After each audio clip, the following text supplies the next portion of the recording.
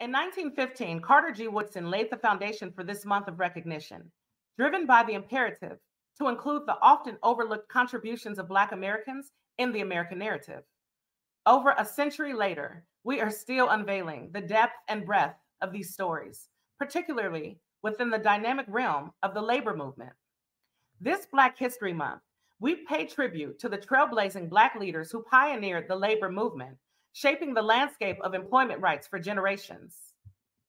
While many know the historic struggles for civil rights for Black Americans, most are unaware that many organizers and activists who championed those rights were heavily involved in the labor movement. Take Bayard Rustin, who was the chief architect of the March on Washington for Jobs and Freedom in 1963. His contributions were indispensable, although he was overshadowed in history because he was a gay man. Nonetheless, the march was a resounding call for labor rights within the civil rights movement, acknowledging the inseparable link between economic and civil justice. Black leaders were always keenly aware of strength in numbers, unity, and worker voices.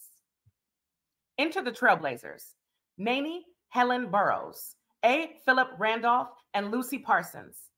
Parsons strategically organized labor strikes in the late 19th century.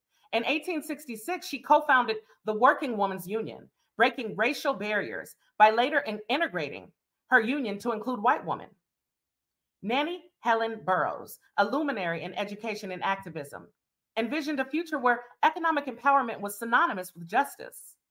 Founding the National Training School for Women and Girls in 1909, she sought to equip Black women with the tools to navigate a world where voices were heard, not silenced.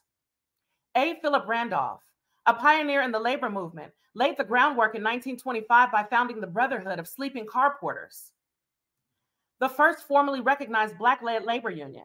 His tireless efforts opened doors for greater equity in the labor landscape, emphasizing that a voice in the workplace was a catalyst for broader societal change.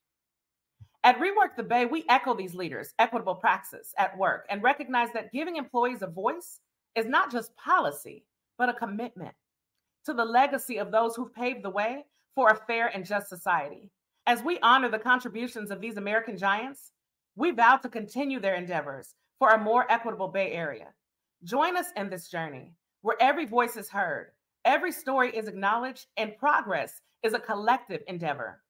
Here's to a February of celebration, education, and a renewed commitment to an inclusive future. In solidarity, Brianna, Janelle, and Rob.